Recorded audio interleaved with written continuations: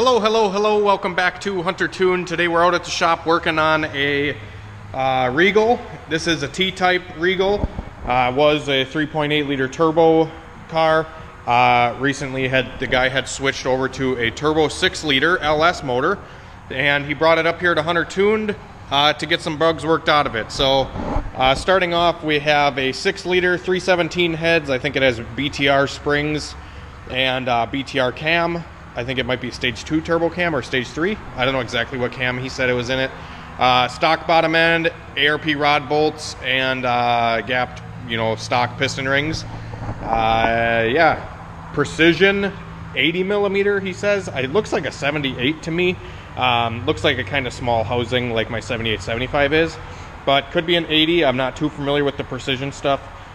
We run VS Racing turbos. I am a dealer for VS Racing. If any of you guys need turbos, be sure to hit me up through email or like Facebook Messenger or something like that. We do sell like the new next gen 78-75. I believe I probably have one of the better prices on it. So if anybody is interested in the next gen, be sure to get a hold of me. I don't have them on the website yet, but we'll have them up there soon. So anyways, like I said, the guy brought this in complaining that the car is not charging. So the alternator is not actually charging the battery, and we have to figure out what's going on with that. And we also have to figure out why it kind of runs a little weird. When you give this thing throttle, it does not rev up. It just straight dies when you give it gas. And yeah, so it has Bosch 210 injectors in it. Dual pump setup in the tank with a like dash 8 feed line. To a couple crossovers here. It has an aeromotive regulator. We'll have to check the fuel pressure on that guy. And it is running on an MS3 Gold Box. He brought it up to me because there's not really a lot of Gold Box tuners around the area. So he brought it up here. Same ECU that's in my Mustang right now. And I got the computer plugged into it right now. The key is forward, so we have computer power at the ECU. And like I said, this thing's kind of just a little, doesn't run right. I'll kind of give you a demonstration of what it's doing really quick, so you can kind of get a feel for what the car is doing. So I'll throw the laptop back in there, and this car just really makes me want to get my Cutlass done. I can't wait to get my Cutlass done. All right, so we go to crank this thing up.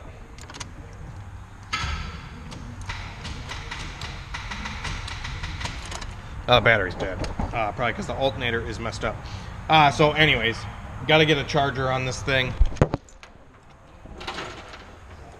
All right, so we're going to get a charger on the battery here that is in the trunk. We're going to get something onto that so we can crank the car up and I can kind of show you guys what's going on. All right, guys, so I just threw a different battery in this thing really quick. I have to get a battery charger out here still, but I do have a couple charged batteries, so it's no big deal. But so we crank this thing up here.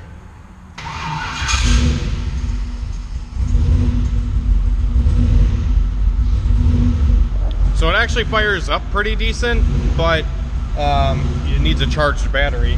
And like I said, the alternator's not charging. So I hooked up the the Tuner Studio on the laptop to get the tuning software going on it.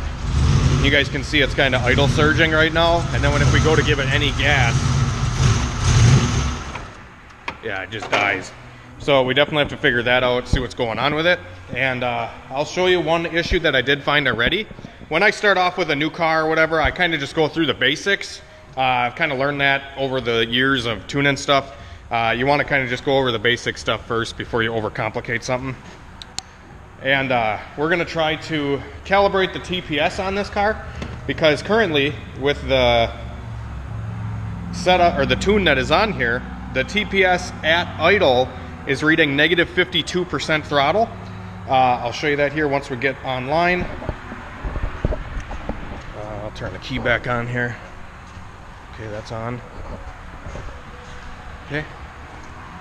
So now you guys can see we're at negative 51.4% throttle. So if we give it throttle here, negative 47, negative 50, negative 30, and 0. 1%. We're about 1/3 throttle. Actually, that's probably like half throttle actually. And then full throttle only goes to 84%. So what we're gonna do is we're gonna go under the tools on Tuner Studio here, and under tools you can go to Calibrate TPS, and we're gonna get the current throttle at closed. So we're gonna make sure that's all the way closed. And then we're gonna hit get current. And then we're gonna go to full throttle. So we're gonna hold that all the way open. And then we're also gonna hit get current for full throttle. And then shut her back down. And then we can hit accept. And now we're at, you know, 0.2 instead of -4 or 50. So it's way closer to 0 now. And then when we give it just a little bit of throttle, it'll do exactly what we need it to. So that is set now. We're gonna start the car back up and kind of see how it runs and then go from there. Like I said, we still have to figure out the alternator. I'm actually gonna be getting an alternator for it tomorrow because he said it wasn't charging. And the alternator that is currently on this thing is off of like a drive-by-wire car, which has like 4 pins in the alternator and the Megasquirt stuff and everything. Usually to keep it simple, you run one wire from the alternator to the battery, and then you run the one that excites the alternator. This single wire plug-in right here usually goes to a single plug-in on the alternator, but this is a 4-pin style alternator, so that's not going to work. We have to get a single pin alternator to work with this single pin plug. So we're going to get that. And with the Megasquirt stuff, you usually run the resistor in line with a 12-volt source. Kind of just acts like a dummy light to get the alternator to excite. If you run just straight 12 volts to them, you burn them up. So that's a no-go. But like I said, okay, so now we have that TPS all set up. We're going to go in here and fucking see if this thing runs any better.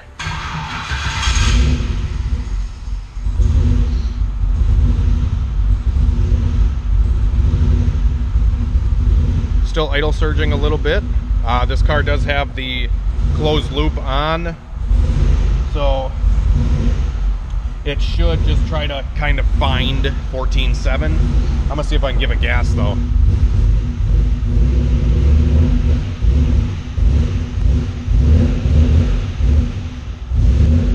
Yeah, it's really lean. The KPA is also reading a little bit higher than it should. Wide open throttle with no boost is reading over 100 kPa, so that is not calibrated properly either. So we're gonna have to get that figured out. And just a couple other little things with this car.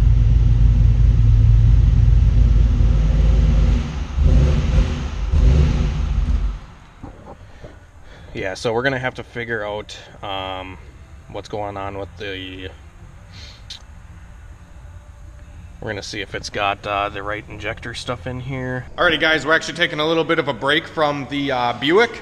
I'm gonna wait till tomorrow to kind of work on this thing a little bit more, just because we have to get the alternator for it and just do a few other little things on the car. But for today, I'm actually doing a timing belt on the 2011 WRX that I have, or my girlfriend has, whatever, it's hers. So we got this car I think 3 or 4 years ago, and bought it with like 32,000 miles on it, and now it currently has 106,000 or 103,000, something like that. It is over 100,000 miles, and if you guys know Subarus at all, hang on, I gotta turn the radio off so I don't get demonetized. So anyways, if you guys know Subarus at all, they have a 10-foot long timing belt and like 5 idler bearings for the timing belt. So if any one of those little components fails, the motor is garbage, and I don't feel like putting a motor in this car anytime soon. It is tuned on E85, makes around 400 wheel.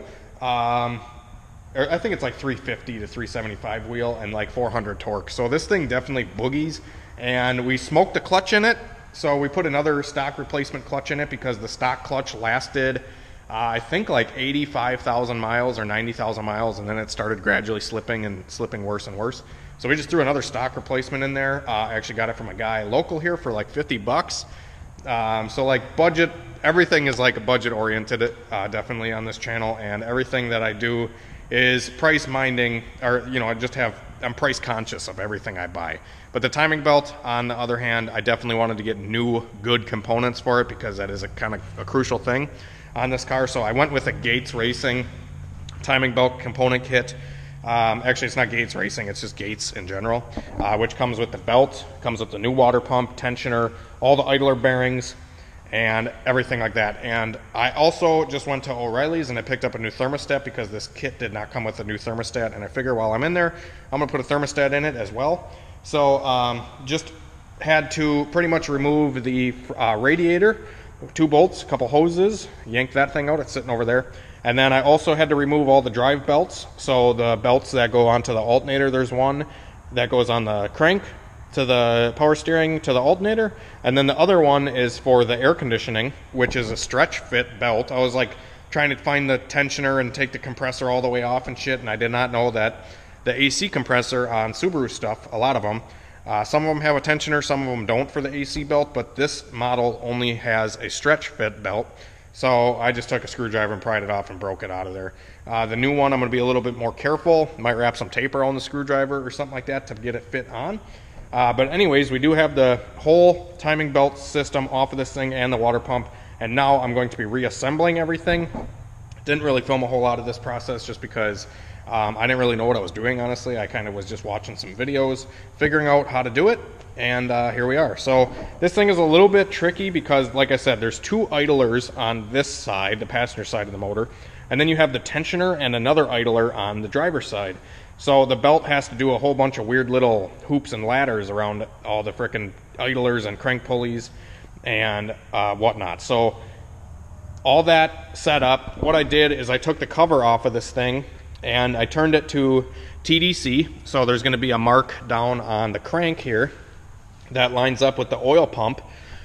So there's a little notch on the end of the crank sensor here, or like it's on the underneath the crank sensor. There's a little notch, and then there's this white line that lines up to there, and then you kind of keep turning this thing until all your marks line up. So like the passenger side camshaft on the top is going to be straight up and down pretty much with the valve cover. There is a notch on the plastic cover there. So we line that up, and then the one down here, we line up with the other cam. So there's 2 dashes on each cam, and those dashes need to line up together. And then same goes for on the other side. The only thing I did notice that is a little bit scaring me right now is because when I pulled the timing belt off, the driver's side cams did move. I don't think they moved enough to really bend anything, but they did move, so I will have to reposition those before I throw the belt back on. And yeah, so I'm just hopefully that this is gonna all work out, and we're just gonna slowly put everything back together. So I'm gonna start by putting the new water pump back in, and then once the water pump is in, we'll put the thermostat in there and go from there. Yeah. So just figured I'd give you a little update on what we've been doing here. Staying busy. Alrighty guys, I got the old timing belt out of my Subaru, and here we are. She's running. I get everything installed back onto the car, and now I'm just bleeding the cooling system. There's actually a bunch of really good videos on how to do this if you guys want to go check out some of them out. Speed Academy I think did one, Gears and Gasoline did one, and I think a few other channels did Subaru timing belt videos. And they're all very good. Just make sure that you have all your marks lined up when you put the belt on, and make sure there's not like excessive slack anywhere when you get all the pulleys on, and you'll be mint. This thing, it actually wasn't that bad of a job. It sure fucking beats paying somebody to do it. I'm assuming that this would have been like $1,000 if I didn't buy the parts myself and do it myself. I mean, just the parts alone. The thing that sucks about these cars is they're kind of expensive the parts are kind of expensive. I'm just getting the last bit of air out of here. I gotta make sure that we're good. Not getting hot or anything. I'm waiting for the fans to come on. Usually you bleed the cooling system until the fans come on, and then you can cap it off. But as you guys can see, I think my thermostat's opening now, and we have a bunch of air bubbles coming out. It's been running for like 10-15 minutes now, and I'm just starting to see these bubbles. Otherwise it wasn't bubbling at all. But anyways, the thing about these cars, like I was saying, is they're kind of expensive. The parts are. I mean, a decent clutch for this car is like $500. The timing belt kit that I got, you can get like an OEM replacement one for like $300, I think. But a decent, good name brand Gates kit is like $500. So that definitely does suck. But yeah, if you guys haven't seen my little video on this car, I did one a long time ago. It's just a daily driver, honestly. It's a fun, spunky little all-wheel drive car, and I really like it. I was gonna get this or an Evo, and I got this instead, and I actually kind of am happy that I got this instead of the Evo. I feel like Evos break just as much as these things, and people say that these cars are really bad, but like, you know, they kill rod bearings and they kill head gaskets and they, you know, kill everything in the motor. But honestly, if you maintain them just like any other car, they're pretty good. And one thing, I don't rev this car very high. I always shift it at like 6,000 RPM if I'm getting on it or anything. And I think that does help quite a bit too. I don't think these cars really like high RPM, like for extended periods of time, like doing highway pulls and shit. They're just kind of spunky, get onto the highway kind of cars. They're not like stay in it for 10 miles kind of car. I feel like that they don't oil that well for that kind of stuff. That's why I always run Schaefer's in this car. I run Schaefer's 15 weight 40 in this car, and in the winter I switch it to 1030, and it's just treated me great. The only other thing with this thing that was kind of a bitch is the air conditioning belt is a stretch fit, and I don't have the tool to do it. So what I did is I just kind of walked it on slowly with some screwdrivers and, you know, turned it around until I got it to get onto the pulleys, and then I had to walk it over with the screwdriver some more, just kind of prying on the lips of the pulley with the screwdriver to kind of walk it the rest of the way on. But yeah, anyways guys, I'm super happy. This thing's awesome. Subaru.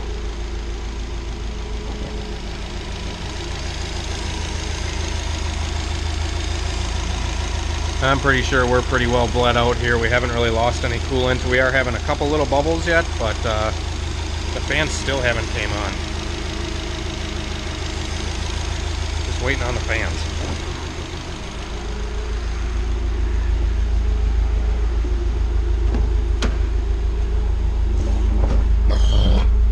And the temp's right in the middle.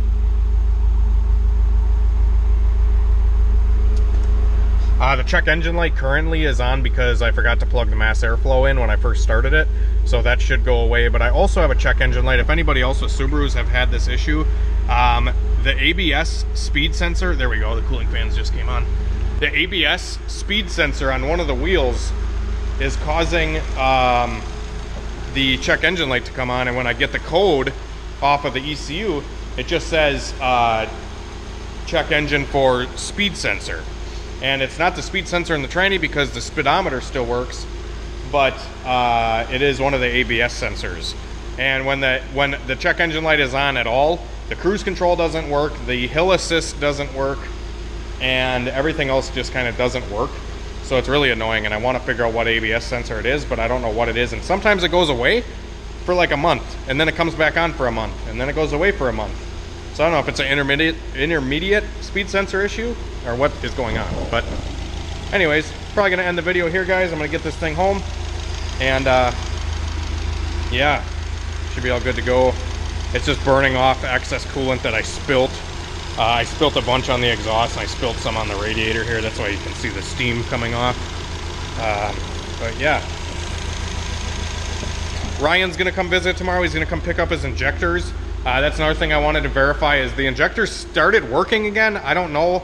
I told him if any of these injectors are bad, I definitely am going to replace them. I have a brand new set of 8 coming back from Snake Eater from the first time around. And yeah, we got to get some different fuel filter situation on the car and get rid of that sponge shit that's in the fuel cell on the Mustang. And then put the new injectors in, new fuel filter stuff coming, and get a new flex plate on it, and the Mustang should be ready to rip again. I might get some adjustable lower control arms and go hit the Grove. I don't know. We're seeing yet what we're gonna do, but I have a lot of customer stuff I have to get done. This car is first on the priority list. I think we have a Civic coming, and then another, I don't know what it is exactly, LS swap something. Those are all on the way coming for customer stuff. So yeah, busy, busy, busy. I'm finding a lift. I think I might have found one. Hopefully we'll be installing that soon as well. But anyways, have a great night and a better tomorrow, guys. Feeling a little bit better than I was yesterday. I know I was kind of down in the dumps yesterday and the last couple days, honestly, but man, working on something, getting something accomplished, doesn't matter what it is, always makes your day brighter. So keep your head up, guys, and see you later.